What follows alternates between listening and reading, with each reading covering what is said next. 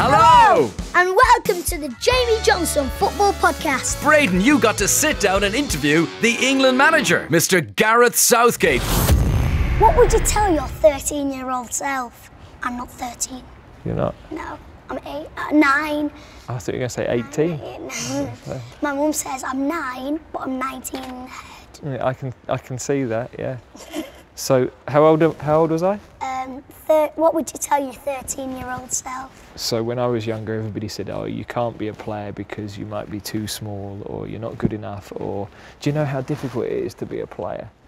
And people might say to you, do you know how difficult it's going to be to be an actor or to be a presenter?